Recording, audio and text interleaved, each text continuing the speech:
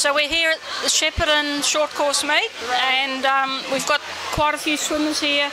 Ivanhoe, Neons, Bendigo, Albury. This is a very important meet. We're trying to get people qualified for the short course championships, which are going to be held, country short course championships, going to be held in Wangaratta in a few weeks' time. So a lot of the swimmers here today are trying to make those times. So far, Shepparton has been going fairly well.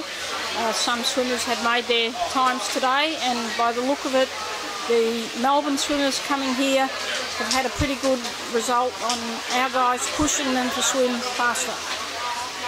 Okay, events about to take place now. We're going into the 200s, which are time trials for a lot of the swimmers. 200s at varying distances, 200s IM, 200s free, 200s back, and quite a few people trying to make the 200s for Wangaratta meet.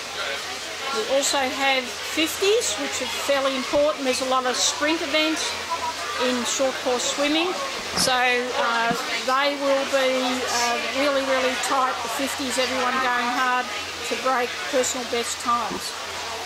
Other than that, we've also got a lot of juniors swimming that will be competing in their events. First time for a lot of them doing 100 metres. A lot of our Shepparton juniors, first time today, swimming 100 metres. They've never done that distance before.